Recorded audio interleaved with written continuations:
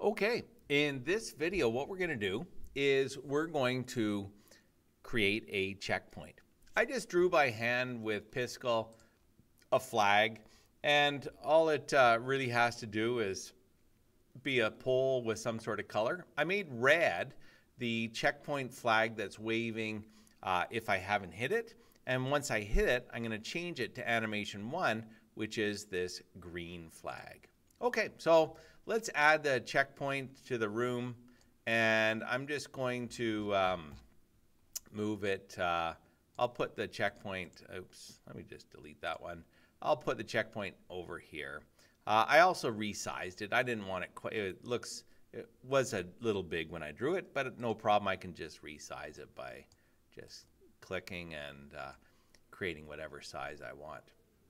Okay, let's add some codes. So I'm going to create a group called checkpoint, and what's going to happen is Mario is going to have a collision with the checkpoint.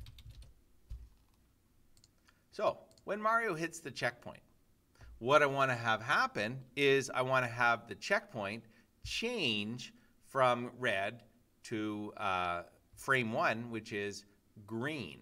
So I go add action, and I'm going to say checkpoint, and I'm going to say change the animation, and I want to set the animation to value 1, which is the green one. Great. Now I want to also make a scene variable, which I want to have a value of wherever this collision took place. Because what is going to happen is if I die, I want to restart where this flag is. So I can use the X and the Y position of the flag so that I restart there. So how do I get the X and Y position, and how do I store it in a variable? Let me show you. So I'm going to say here add action, and I'm going to say scene variable. So value, so I type in scene, value of a scene variable. And where it says variable, well, I haven't made them yet. So if I want to make them, I can click on this little box with an arrow, and I can create a scene variable. So it's kind of like a global variable, but it only is going to be applied to this room or this scene. So I'm going to say add, and I think in class I called it checkpoint X, but I'm going to call it X position, just for something different, so you can hopefully it'll make more sense if you saw it in class, and now when you see it here as something else, it'll hopefully click in with you what I mean by this. So the X position is going to be where this latest collision happened. I'm going to add another variable, and I'll call this one the Y position. And it's important how I type it and capitalize, because if I'm going to refer to those variables, I need to type it in exactly as they appear. So now when I go variable, I can click on where the word variable, and the two variables I have as scene variables will pop up. So again, this makes it so you can't accidentally type something wrong. So I'm going to say variable X position. It's going to equal the object checkpoint. So I click object checkpoint, and then dot, and then if I type the letter X, it's going to list X with parentheses. And it's important that we include the X with parentheses. So again, so you don't make an error, just click on it, and it will type it exactly as it should be. So I want the variable called X position to be the value of the checkpoint dot X. So the X place of the checkpoint. So the scene variable X position is going to be the value of X. And then I'm going to say the scene variable value of the scene variable Y position is going to equal the checkpoint dot Y parentheses. And again, I just click it so I know I've got it exactly. So now I've changed a variable. It's not going to make Mario move at all. So let me show you why I made the checkpoint. One, I made the checkpoint so in my game, as I go along, and let me just zoom out here and zoom over, so maybe way over here, I might have another checkpoint. And so again, if I manage to beat these Goombas here, if I die, I would be at this new checkpoint. Okay, so that's one of the reasons. And so we can make the challenge hard, but not stupidly hard that you get frustrated and give up because you want to keep going and exploring to see where the next checkpoint is. Okay, again, how do I die? Well, what happens is if Mario hits the Goomba when Mario's on the floor, we originally had delete Mario.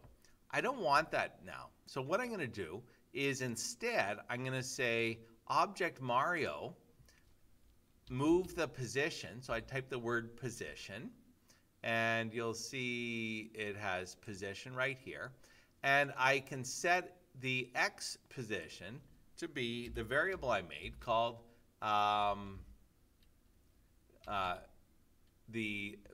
variable. So I type in variable, and it's a scene variable that I called X capital position. So I made a variable called X capital position, and it's a scene variable. And so whatever it was, if it was the value of 800 when it hit the flag, now Mario is going to move to, we're going to set Mario to 800. And the Y position is going to be set to the variable, the scene variable called Y capital position. And again, unfortunately, it doesn't type it out for us, so we could make a typo. So just be really careful at this point. So then Mario is going to move to this place. And I can test it out. So I'll hit play, and you'll see that when I test it out, if I hit the flag here, it turns green. And now if I accidentally die, I start back at the flag. I didn't start back at the beginning. But there's one slight problem, and you probably would not even notice this, but I'm going to show you anyhow. But at the beginning of the game, let me just zoom in. At the beginning of the game, Mario started right here. And the position, if you see on the screen here, it says X 219, and then it says Y 431. So what I want to do is, if I haven't hit a checkpoint, I want to make this the place that Mario is going to go to. So what I'm going to do is, under Goomba, we had at the beginning of the scene, we had to hide the right and left object. I also want to set the scene variable. So at the beginning of the scene, I want to change the value of the scene variable, and the scene variable called X position, and I want to set it to the value of 219, because when I hovered my mouse over Mario, it said its position was 219. And then I'm going to do the same thing with the Y at the beginning of the scene. I want to change the scene variable Y position. So I go scene variable, value of the scene variable, Y position, and I'm going to set that one to that value that said 431. And so now, if I haven't hit the flag, you'll see I'm going to start right back here at 219, 431. Let me just hit play and show you that. I'll demonstrate and just accidentally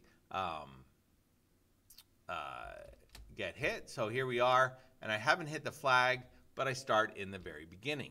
Now if I do hit the flag, now if I was to get hit, I start at the flag. Great. So see if you can get the flags, and notice if I make another flag, and I think I have the other flag working here. So if I get to the other flag way over here, I don't have to climb all this way again. I can simply,